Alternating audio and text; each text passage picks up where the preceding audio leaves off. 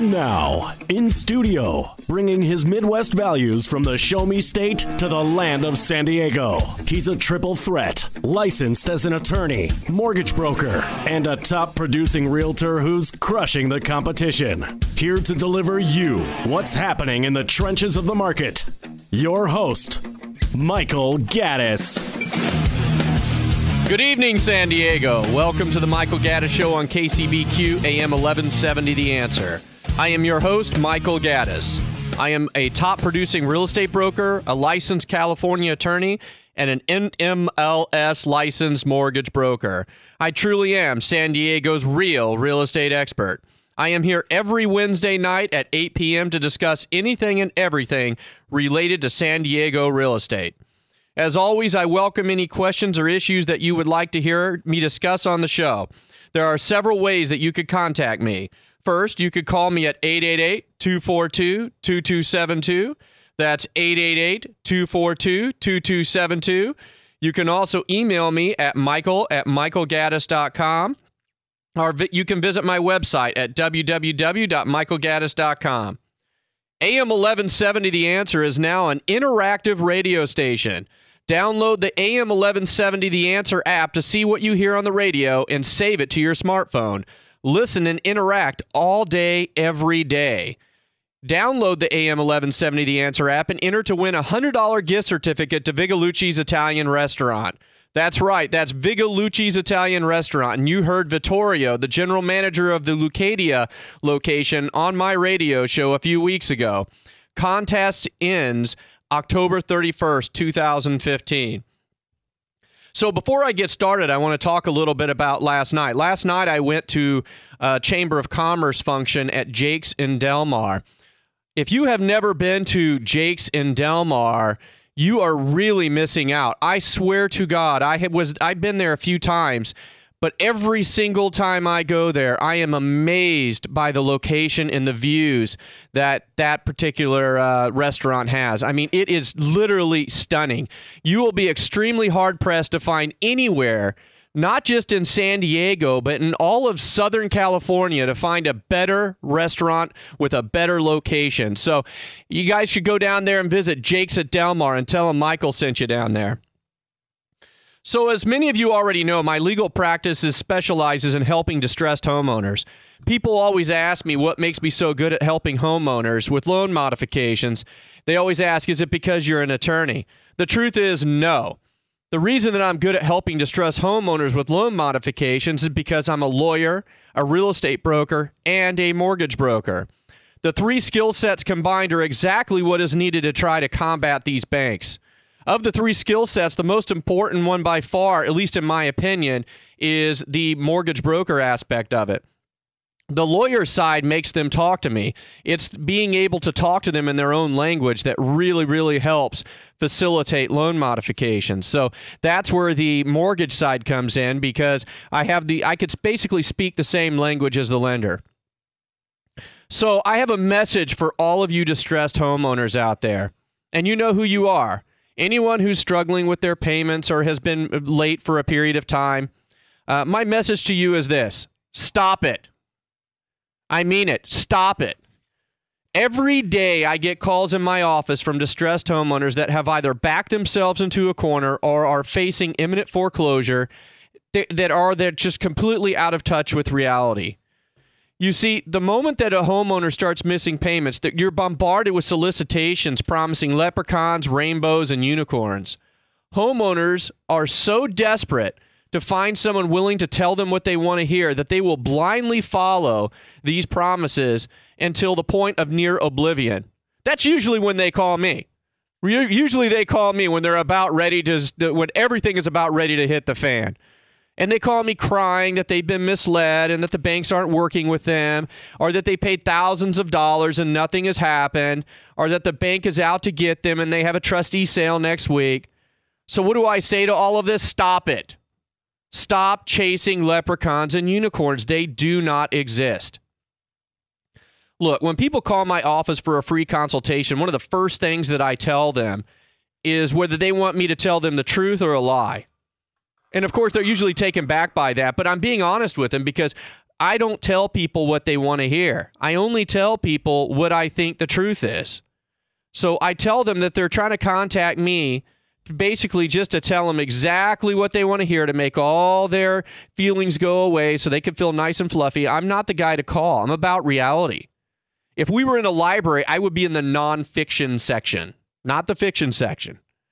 So anyway, I've been helping distressed homeowners fight to get loan modifications since 2008. Over the years, I have gotten pretty good at recognizing which homeowners have a good chance at obtaining a loan modification and which ones do not. So I'm going to share some loan modification tips for distressed homeowners out there. So all of you who are listening, who are one of the people I mentioned above, you need to really pay attention to the next few minutes because you're going to learn a lot. Number one, lenders are not your friends. They are not there to help you. They're there to assess you. Remember that. Their best interest is their investor's best interest, not yours. The only thing they are doing is assessing your ability to pay and to see if that meshes with the guidelines of the investors. So do not rely on the fact that they are your friends.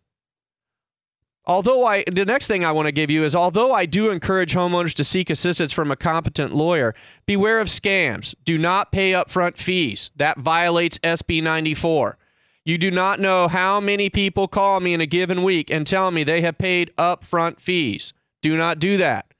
That violates SB 94, and I don't care if they're an attorney. I don't care who they are. If you doubt me, go to the California State Bar Association website. It will clarify it for you. So anybody who is trying to take upfront money for you to do a loan modification, you need to hang up the phone or walk away. Also, do not believe that the process is simple. The process is not simple. It is very difficult. It's difficult for me, and I do this all the time. I've been doing it forever. I know their systems. I know people at the bank, and it can still be challenging for me. So do not believe pie in the sky and that, oh, yeah, it's no problem. We're going to get you a 40-year term loan on a 2% interest rate, and everything's going to be great. Don't do it. Also, do not waste time. If you are missing payments, time is not on your side. You need to make sure you maximize the amount of time that you have. Although that the Homeowner's Bill of Rights prevents lenders from dual tracking while loan modification is in review, this does not go into effect until the lender has received a complete file. Make sure it is complete, because their get-out-of-jail free card is you did not submit all the necessary paperwork. So make sure that everything that you do is completed, and you make sure you follow up with them on a regular basis. And please take the person's name, the date, the time. Make sure you take very, very detailed notes of what they're telling you. And there are a lot of things that make loan modifications more difficult, and we've talked about this in previous shows. Equity makes it more difficult if you own multiple homes, if you're self-employed, if you've had previous loan modifications. Certain servicers make it more difficult. And if you have a currently scheduled payment that is really low, that can also make it more difficult. So keep all of these things in mind. If any of the points I just mentioned are you, it makes your loan modification a little more difficult than the average one. And also, banks will always tell you that you do not need help, but I believe you do. It's like playing a game of Monopoly where I know the rules and you don't. And I tell you every time you roll the dice, oh, well, sorry, you lose a turn and you need to pay me $200. You don't know whether that's the truth or not, because they're the only ones that know the rules. Find your own champion to represent you. You don't know the rules. Sometimes small things can cause major problems. Minor communication issues between you and the lender can really cause you problems. So make sure that whoever is championing you is familiar with the process. And believe it or not, sometimes the underwriters at the bank are wrong. It is nearly impossible for you to challenge them on your own because you don't know the rules. You don't know how they're supposed to be looking at income. You don't know what they're supposed to be doing. Find someone who does. And lastly, you don't have the connections needed to push the file. If you believe you're wrong, that they're wrong and you're correct, the problem is, how are you going to get your argument into somebody's lap who knows what they're doing? It's going to be very difficult for you to do that on their own. Now, another thing people say a lot is, well, they just keep asking me for this document. They just keep asking me, and it's just, I don't need to send it to them. Just give them what they want. Don't argue with the lender. If they want it, give it to them. Take notes, keep track of the date. And the other advice, follow up with the bank at least 3 times a week, preferably Monday, Wednesday, and Friday. No matter what they tell you. If they tell you, don't worry, don't contact us until next week. No, don't do it. Just keep contacting them because they'll probably tell you something different the next time you call in. And here's one more. Your dedicated point of contact does not know how loan modifications work. They are information conduits. Their purpose is to give and gather information. Do not take any advice on how to set up your loan modification package from them. That is not their skill set. They just relay information. And lastly, be realistic. Just be realistic with your expectations. If you can't afford, a payment, come to terms with that. So after the break, we're going to continue our discussion about short sales. You are listening to the Michael Gaddis Show on KCBQ AM 1170, The Answer.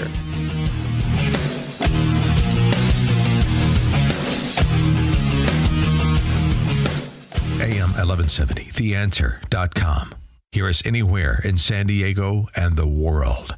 AM 1170, The Answer. Craig Sewing here, host of the Craig Sewing Show. I want you to think in your head for a minute. How much money did you make last year? Here's a better question. How much money did you keep? In other words, how much of your hard-earned money was for you rather than giving it away to this inefficient government of ours? If you think the government's inefficient, I got a challenge for you. I'm going to challenge your efficiency with your tax plan. My good friend Doug Jennings, who you hear on KCBQ all the time, is a savant when it comes to tax planning. As Doug puts it, Craig, I've never even seen a tax return I can't improve. Doug can help you keep more of your money, help you improve your structure for your taxes, your business, your real estate, even your marriage. Why wouldn't you take a moment to get a free consultation? It can save you thousands, maybe tens of thousands of dollars. He's not really a friend of the IRS, but I'm a consumer advocate. I want him helping you. This is something you got to do. Visit JenningsTaxLaw.com for a free consultation on your tax plan. That's JenningsTaxLaw.com. You can thank me later. Doug is a great person, a great professional. He and his wife Peggy are friends of mine. I give him my highest recommendation, JenningsTaxLaw.com. Visit him today. Hey, Craig Sewing here, consumer activist. You hear me every day at 6 p.m. on KCBQ. My goal is to help you win in any marketplace. One of the things that applies to every single person that listens to our show and that's listening right now, you have a credit score, and more likely than not, it has inaccuracies on it. Nobody seems to understand how these things work. Here's what I can tell you. I have a credit expert that's a partner in the show named Aran Sinai. I call him the credit magician. If you've ever had any issues with your credit, you want to get your scores up, maybe a foreclosure, bankruptcy, or maybe just a collection. The city of San Diego can send parking tickets to collections. Crazy. Well, bad credit's a choice. Reach out to Aran Sinai. How do you do that? You go to our website, AmericanDreamElite.com. AmericanDreamElite.com.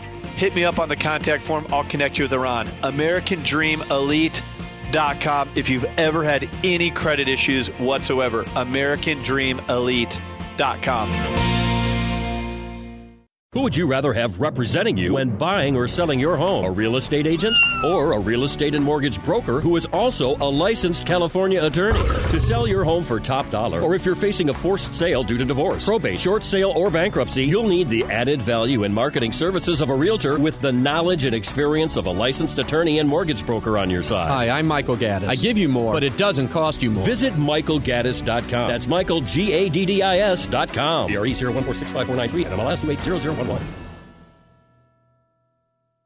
Hi, this is AJ Gupta from the Gupta Legal Center. You've probably seen us on the American Dream TV show and the Craig Sewing radio show. We're honored to be featured as the exclusive real estate attorney and honored to be trusted by Craig and all of his top producing realtors. Our office was also featured as a super lawyer representing California's top 5% of attorneys. You may not know whether you need an attorney or not. My suggestion is you kind of have an idea whether there's a problem or a question. So I suggest if you don't know whether you need an attorney or not, give us a call. We're happy to pick up the phone, give you a call back, figure out what it is that you need to have addressed. If we can't or don't know the issue, then we can definitely point you in the right direction. Our phone number is 619-866-3444. That's 619-866-3444, and that's GuptaLC.com. GUPTALC.com.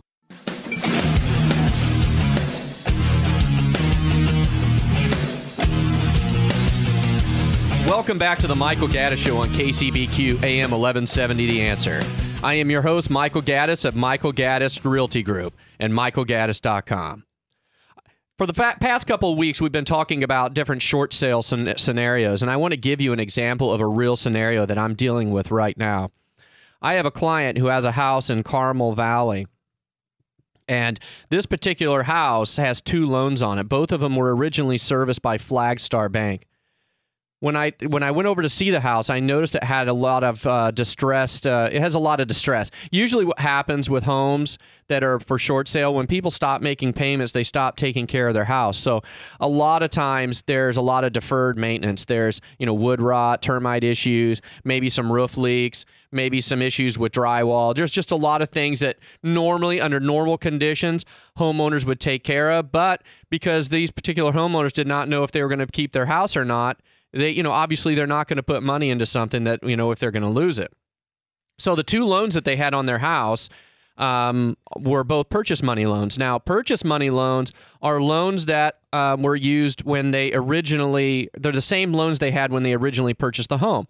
Now, purchase money loans under California law carry certain protections. One, and probably one of the most important ones, is that they're non-recourse loans, meaning the only ability that the lender has to do anything to recover is to basically recover the asset. So once the foreclosure takes place, they're done. That's it. So second lien holders in particular are a little bit more at risk with purchase money loans because they can't pursue any deficiency judgments or come after you or anything like that. So in this scenario, we had 2 Flagstar loans, and it started off okay. The only problem we had initially was that when we put it on the market, we were having a little bit of difficulty finding an acceptable buyer because the property condition was so bad that FHA and VA buyers couldn't purchase the property, because in order to buy a property through FHA or VA, the property has to meet certain standards. And this property wasn't meeting it, and because there was so much deferred maintenance, it was making it impossible for us to find one of those. So the only people that we could really negotiate with are either conventional buyers, or we could also, kind of approach investors. But when you approach an investor, you know what's going to happen. They're going to lowball you. They're going to try to pick it up for as low as possible. So I knew when I was watching the trend of us having to drop price. Now, what we usually do is we try to get the highest, the fair market value of the house. So we set it out at basically fair market value. And then as we go along, if we're not getting interest or we keep getting opposition based upon the condition of the house, we'll drop it incrementally until we start getting buyers. And in this particular situation, it was very difficult to find a buyer. The other problem with this particular house is right near the freeway. And when I say it's right near the freeway, I mean you could take a softball and throw it and you'll probably hit the freeway. So we had a little bit of obsolescence issues, as well as the fact that we had all the deferred maintenance. So, during this time, the first lien was transferred from Flagstar to another lender. Servicer. Now, when I got the servicing change noticed, I did not recognize the servicer. Now for me, that's alarming, because I've been doing this since 2008, and I know pretty much every servicer out there. So what that told me is, when I don't recognize a servicer, that it's probably a very small investor that purchased this note, and that this particular servicing company was going to be difficult to deal with, because usually the people who buy these notes like this are not in it to really resolve situations or work with you. They're in it to foreclose. They have it's an investment tool. They buy these at a reduced amount. They come in, they get them they either foreclose on them or give them cash for keys, and then they try to basically, just get as much out of it as they can. So I knew it was going to be challenging. And I was right, because the very first day that the transfer took place, I get a phone call, not from the servicer. I get a phone call from the investor.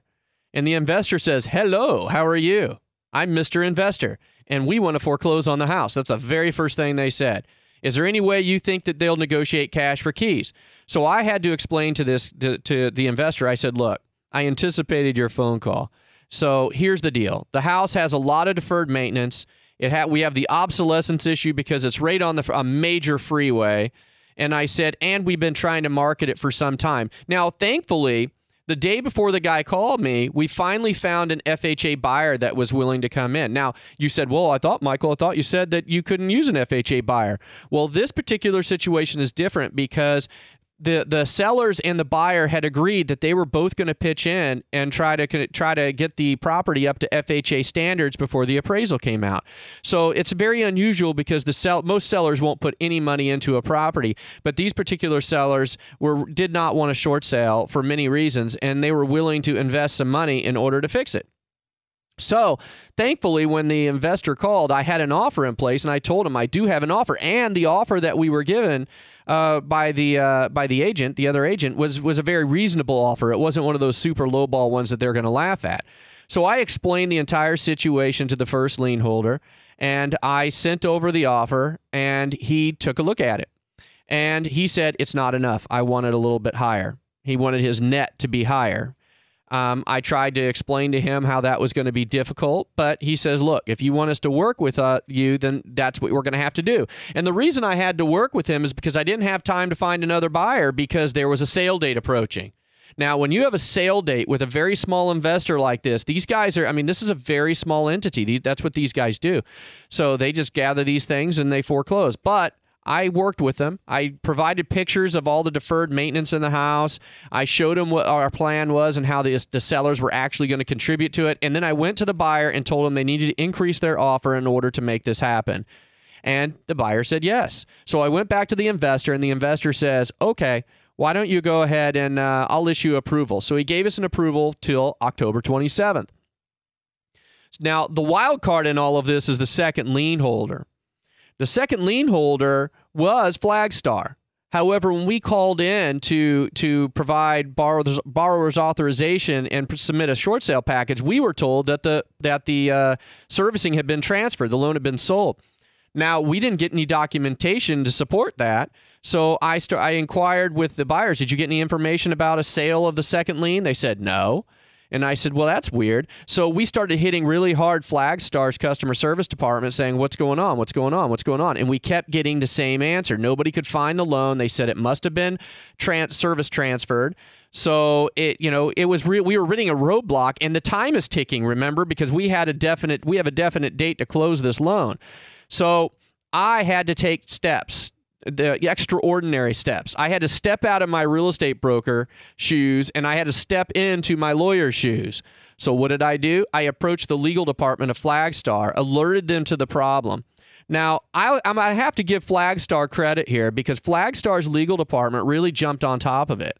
They responded to me within a very reasonable amount of time. They said they were investigating. Now, here's the irony. It took the legal department a while to find out what was going on with the loan. So she called me in the legal counsel for the Flagstar called me in a couple days and said, well, I'm pretty sure it's still our loan, but it's just the way it's categorized, it's being transferred around. She had difficulty finding and locating the person that I needed to be talking to. Finally, they did. She was able to connect me with the right person. Well, time is ticking the entire time. I'm literally on the clock because I'm not sure if that first lien holder is going to give me an extension. In the meantime, I told the buyer to continue with their loan process. Try to push that loan process as quickly as they can so that there's as little needs to be done as possible when we finally do, secure both approvals. So we finally found the person at Flagstar. We submitted the documentation, and what happened was we got an answer, and the answer was, it's not good enough. We want more money. And I was just stunned. I was like, wait a minute. You want more money? First of all, you didn't even know where this loan was. I said, it was in no man's land. I'm knocking on your door, giving you an allocation. And they said, well, the allocation's not sufficient. And I said, okay, you realize this is a purchase money loan. You have no recourse if the first lien holder files foreclosure. You're basically done. And I'm knocking on your door, giving you an opportunity to give you some money that you thought wasn't there. And, so she was really stubborn. So what did I do?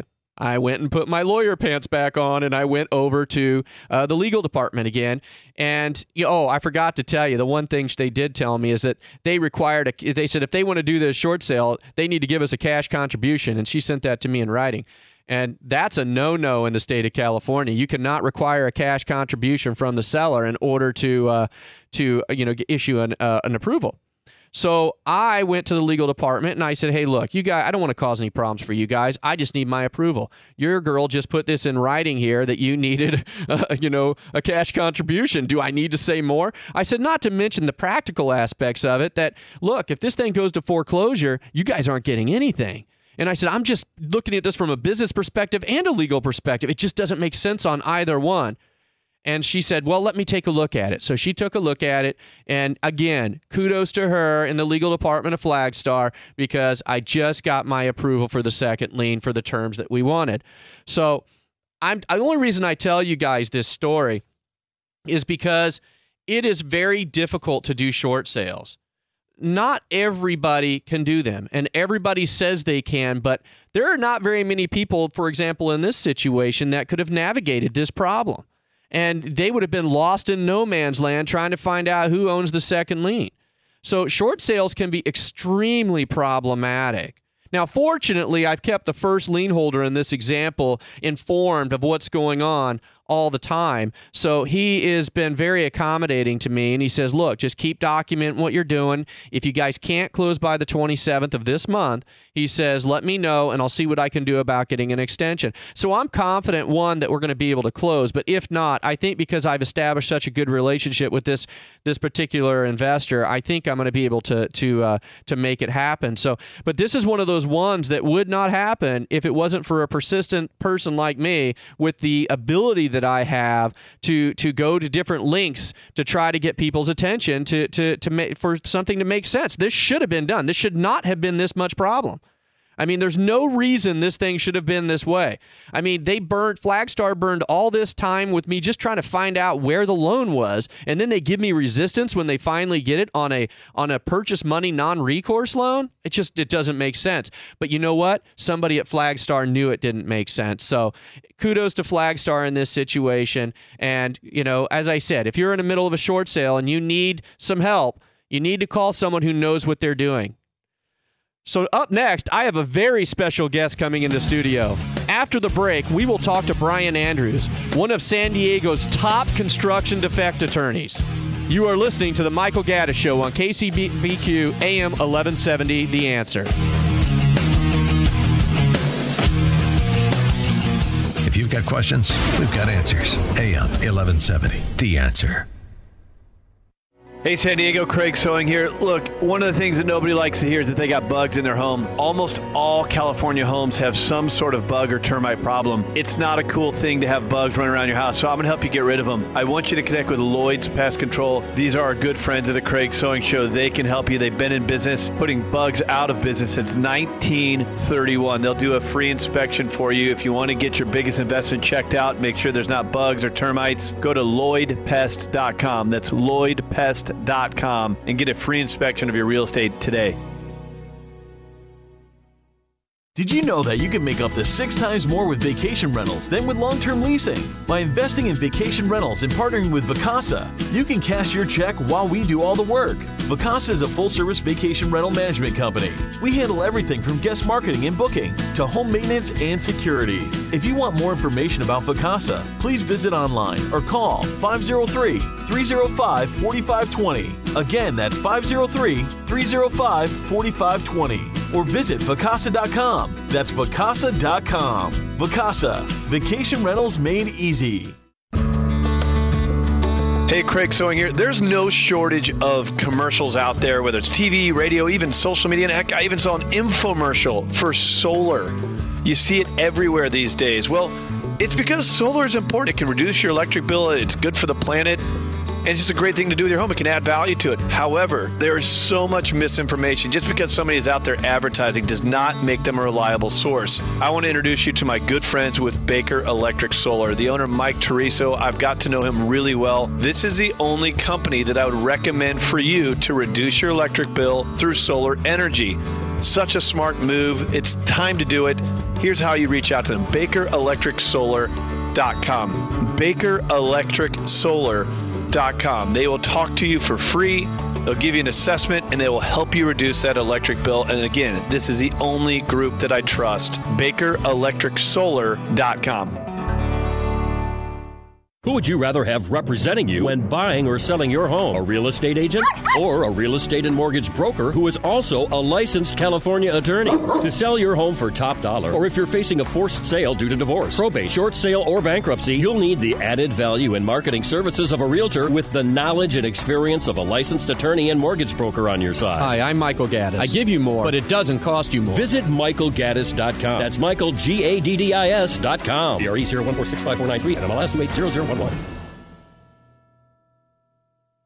Going through divorce can be very stressful. It is important to know your rights. I'm attorney Ilona Antonian. I'm a certified family law specialist. For over a decade, I've been helping San Diegans win their divorce and custody cases. If you have questions about divorce, property division, child or spousal support, modification of orders, or find yourself in a custody battle, please call us at 619-696-1100. Find us online at expertdivorcelaw.com, where you can download our free divorce, mediation, and recovery guides that I hope you find useful.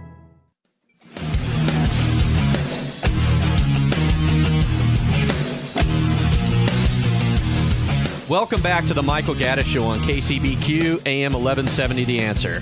I am your host, Michael Gaddis of michaelgaddis.com. This segment of the Michael Gaddis Show is brought to you by SolarFuse. If you are thinking about solar, go to solarfuse.com right now. That's solarfuze.com. Our special in-studio guest today is Brian C. Andrews of the Andrews Law Group. You can see his website at briancandrews.com. He is one of the top construction attorneys in San Diego. Brian, thank you for joining us today. Thank you for having me on, Michael. Now, Brian, we've known each other for a number of years, and like me, you're a transplant. Why don't you tell us where you come from and a little bit about how you got into construction law? Certainly, Michael. My background was first in the construction industry. I was a licensed contractor in the state of Virginia, where I was born and spent about half my life. I've spent the other half of my life here in San Diego. Came out here to go to University of California, San Diego, where I'm a proud alumni and alumnus, excuse me. And then I went up to law school in Hastings in San Francisco. And I always wanted to do construction law, having construction as my background and having law as the focus of my studies. It was a perfect fit for me to come out and do construction law. I did so at several large firms, including several here in San Diego, before starting my own practice in 2006, which I've been running for the last decade. Well, you corrected me a little bit during the break. You're not just a construction defect attorney. You're a construction attorney. So can you explain kind of what a construction attorney does and what a construction defect attorney does? Absolutely. The phrase construction defect, or in the legal parlance, CD, is a practice that mostly turns on the California 10-year statute of repose. California requires builders of new homes to stand behind their homes for 10 years, which is a long time, longer than in many states. And so a CD industry or construction defect industry has cropped up in California, particularly because of this long statute of repose.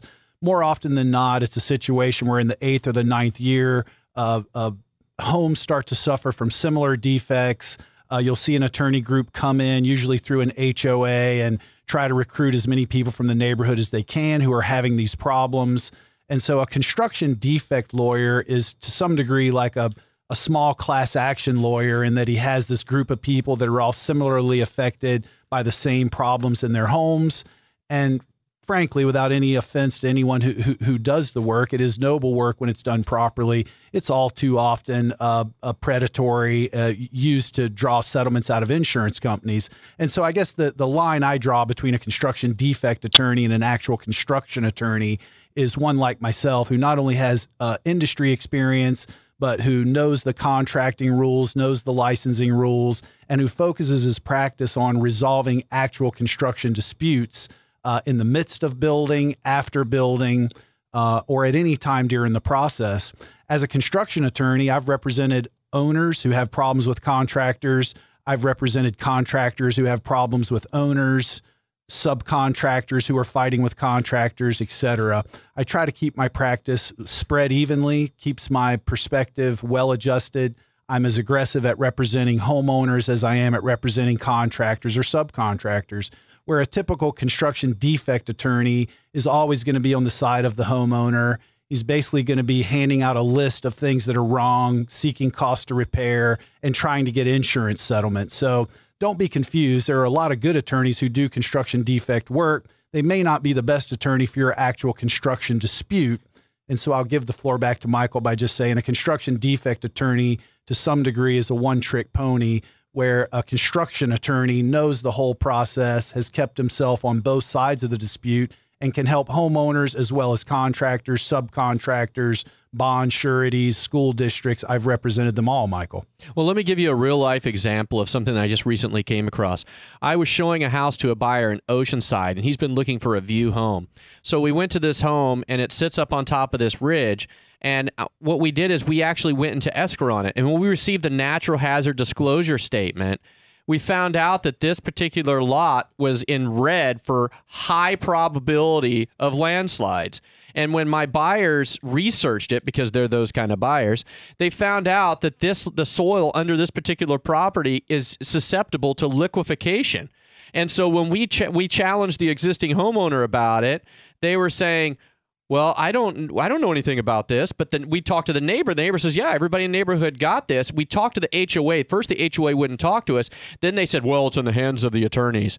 So I guess my question to you, is this kind of a situation like you would come across? Or Absolutely it is. And soils testing and being familiar with soils testing is definitely a skill a good construction attorney is going to have. And from my prior experience as a contractor, it is soils issues, buried obstructions, soil conditions are things that come up both in the new construction process and in the example you've given in the attempt to resell a property. So again, as Michael mentioned, my firm is the Andrews Law Group, and my website is briancandrews.com. And any sort of construction issue you might run into, complex or simple, I could help with. And the example you give is something that would be something I've dealt with many times in cases. So what is the statute of limitations on something like that? And for those of you that don't know, a statute of limitations is the time that you have to bring an action. What is the statute of limitations? Because this house was an older house. I mean, it was, I think, built in 1992 or something like that. What is the statute of limitations on something like that? And so again, you get into the differences between a statute of limitation and a statute of repose. Technically, to enforce a contract, you only have 4 years. But if you have evidence that defective work caused damage to property or caused physical injury, those claims do not completely dissolve under the law in California until the 10-year statute of repose passes, which is a little different than a statute of limitation, but the effect is essentially the same. If you were to find any construction defect that caused property damage or physical injury, you've got up to 10 years to try to bring that claim in most instances. Again, statutes of limitation, statutes of repose can present complex legal problems. So I'd always recommend that you talk to me or talk to a lawyer that you trust to analyze that. But if it's strictly a breach of a contract, you only have 4 years. If it's something that evolves from defective construction work, you can have up to 10 years. In the scenario you described, I would think that the builder was probably off the hook for that issue if the house was more than 10 years old from the time it was built. Now, if it went through a major remodeling that involved soils testing or new structural work and it had only been done 4 or 5 years ago, you might still be within a statute of limitation or a statute of repose that would allow you to file a lawsuit in California. But again, every case is different. Analysis of statutes of limitation and statutes of repose require a qualified attorney to help give you advice about that. So, contact one you trust or find me at briancandrews.com and give us a call at the Andrews Law Group. Well, in that particular situation, we backed out of the contract because of that. My buyers didn't want any part of this type of potential issue. So even though the defense by the homeowner was, well, it's been here this long, so I don't know why everyone's making a fuss about it. We're making a fuss because your house is in a very bright red section of the natural hazard disclosure statement. So that's why we are. That's why we have the natural hazard disclosure statement for all of you people out there. You guys got to look at them.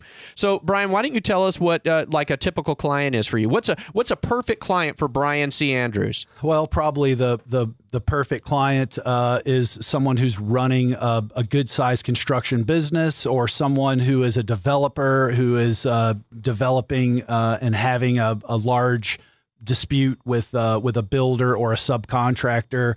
But frankly, Michael, I don't mind telling you, I try to help everybody who calls me. I have a case going right now with a steel manufacturer who sent over $1 million worth of steel to a Hurricane Sandy relief project out in New York. Didn't get paid some of the extras that the contractor agreed to. And that case is set to go to trial in January. And it's definitely $1 million plus case. I have many $1 million plus cases, I'm proud to say, on my resume. And yet, nonetheless, people call me up with problems that are $4,000 and $5,000 and $10,000 problems, and I strive to help every single one of them. So rather than answer your question, which I already did, about who the perfect client is, I'll say anybody who's got a problem that's worthy of hiring an attorney, that involves construction, involves real estate issues, or involves a contracting problem or a problem arising out of a contract related to real estate or construction, is a perfect client for me. The Andrews Law Group tries to help everybody, whether they've got a 5-figure problem or a 7-figure problem, and we have the skills and the attorneys to help do it. Well, Brian, we're just about out of time, but why don't you tell us how we get in touch with you if for anybody out there who might need your services? Sure. One more time, it's the Andrews Law Group. We're here in San Diego. If you were to Google Andrews Law Group San Diego, you would find us at my website, briancandrews.com, Brian spelled with an I. And of course, you could always give us a call at 858-452-5600. Well, I want to thank my special guest today, Brian Andrews of briancandrews.com. Perhaps one of the biggest concerns that potential borrowers have about reverse mortgages are the costs associated with them. When we get back, I will break down the typical costs associated with reverse mortgages. You are listening to The Michael Gaddis Show on KCBQ AM 1170, The Answer.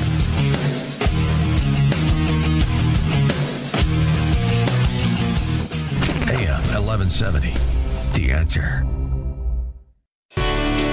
What if you could safely grow your retirement account with a reasonable rate of return with no risk of principal? Hi, this is Dave Harris with Wealth Preservation, specializing in retirement income and insurance planning. There's nothing I enjoy more than helping San Diegans protect and grow their retirement savings. For over 4 decades, we have helped families achieve financial success. If you need help with your retirement planning, please visit me online or call me today. My number is 800-313-PLAN, or visit me online at wealthpreservationllc.com.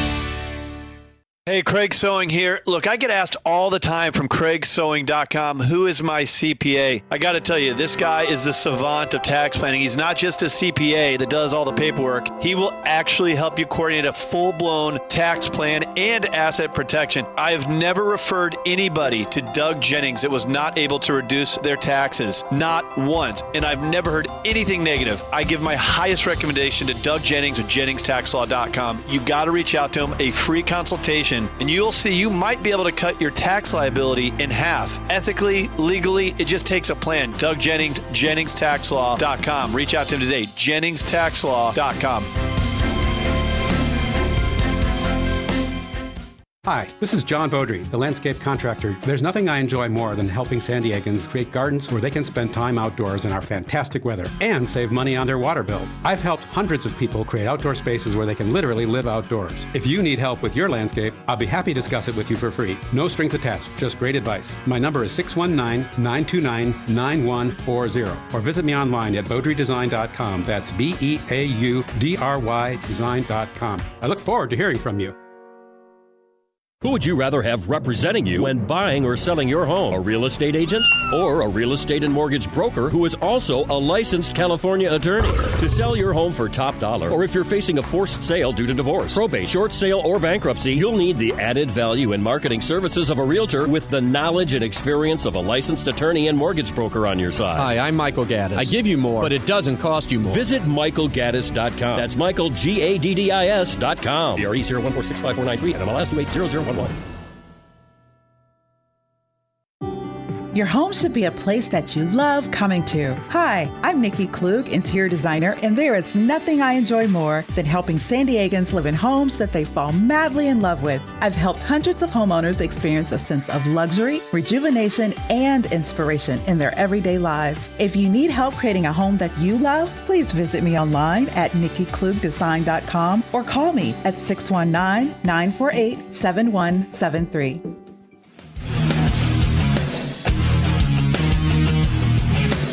Welcome back to the Michael Gaddis Show. I am your host, Michael Gaddis of www.michaelgaddis.com. I am also the CEO and NMLS licensed mortgage broker for Frontier Loan Group, Inc., or as we like to call it, FLG. FLG is licensed by the California Bureau of Real Estate as a real estate broker, license number 01449152, NMLS ID number 345305. I am also licensed by the California Bureau of Real Estate as a real estate broker. My broker license number is 014-33800, and my NMLS license ID is 280011. Did you hear something on AM 1170 The Answer that you want to weigh in on? Download the free AM 1170 The Answer app to instantly call or email the station straight from the app. And remember, if you download the AM 1170 The Answer app, you have a chance to win a $100 gift certificate to Vigilucci's Italian restaurant. And as I mentioned before, Vittorio, the general manager of Lucadia of the Vigilucci's restaurant, came in our show a couple weeks ago, and you really want to visit this restaurant. So this contest ends October 31st, so go out there and register and see if you can win. So how much does a reverse mortgage cost? Well, that is probably one of the most frequently asked questions that I get today.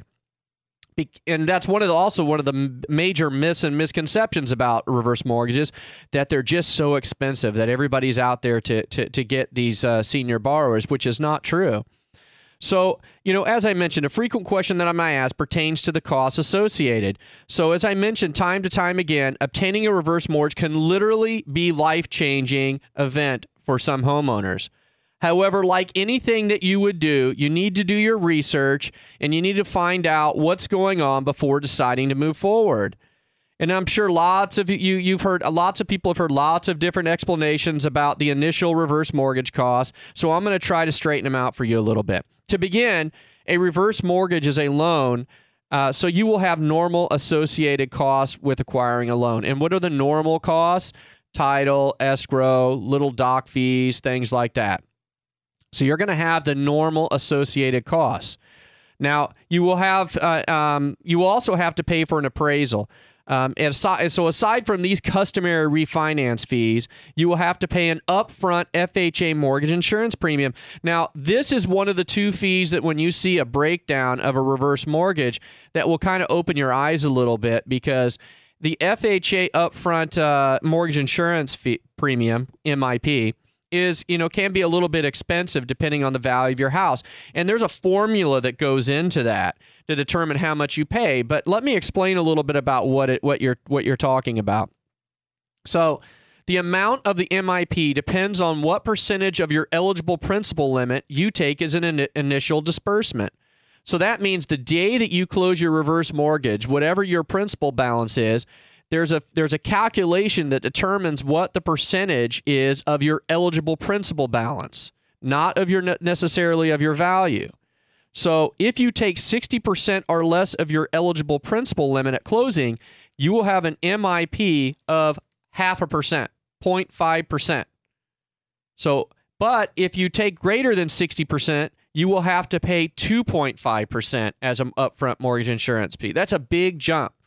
So if you're on the border between, maybe 0.5% or 2.5%, there's ways that, like at FLG, what we try to do is run different scenarios for you to show you, hey, look, we can cap your MIP at 0.5%, so your upfront, MIP fee and your closing costs are lower.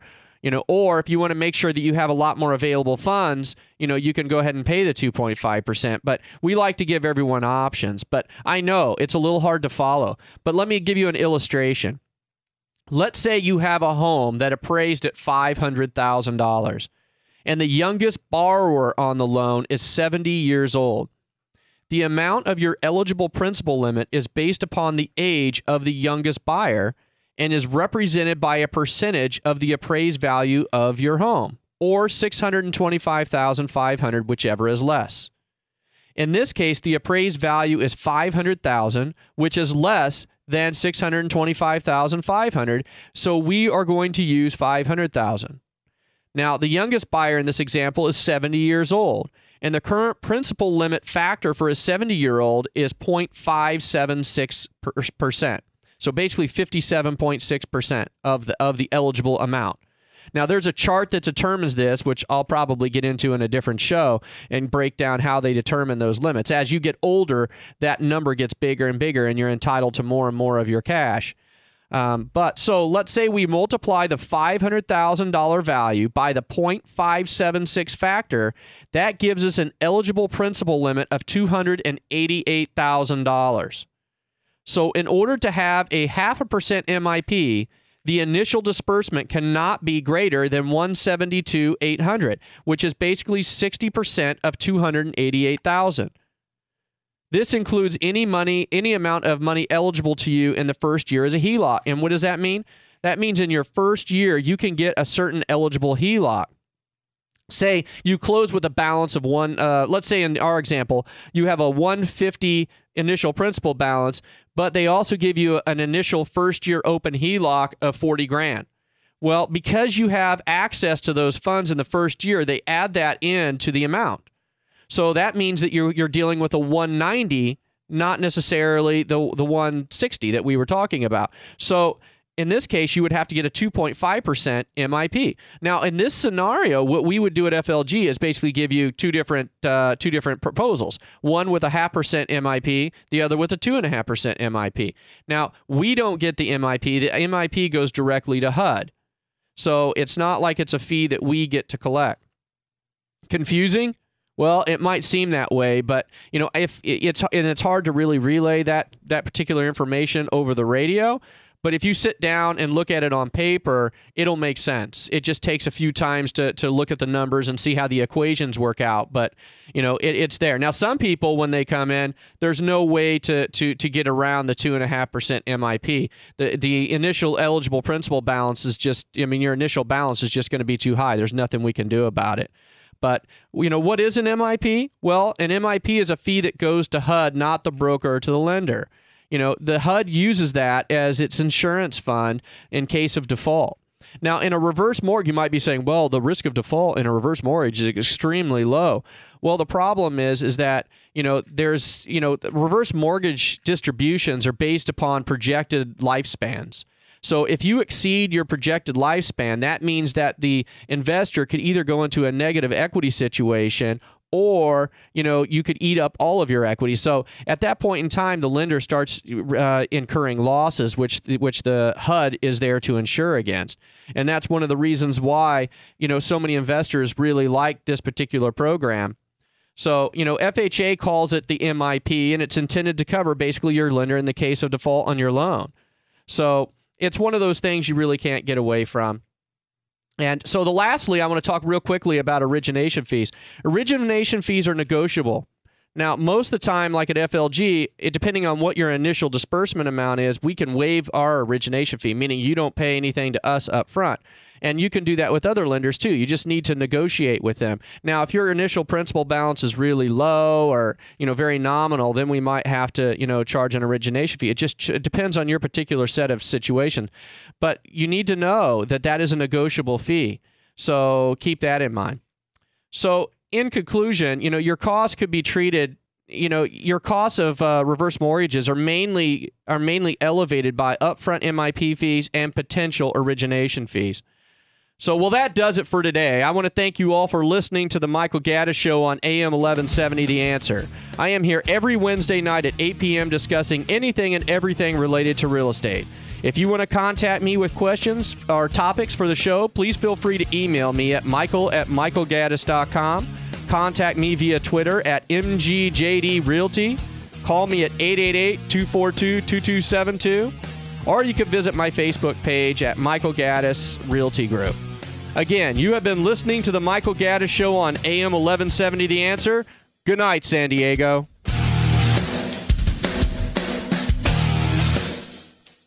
According to CoreLogic, nationwide home prices rose 1.2% in August, and compared to August of last year, prices rose by 6.9%. Over the next 12 months, CoreLogic is projecting a lower 4.3% increase. Meanwhile, the Mortgage Bankers Association reported a slight increase in mortgage credit availability in September, thanks to a loosening of access to Fannie and Freddie loans. Conforming no-point 30-year fixed mortgage rates averaged 3 3/4, with 15-year rates closer to 3%. And now for something completely different, did you know that according to a survey conducted by Lifeway Research, 7% of Americans pray for finding a good parking spot? 13% pray for their favorite sports team to win a game. That figure may be a bit higher in San Diego. For more information on home loans or real estate, visit our website at aramco.biz or call me at 800-600-7021.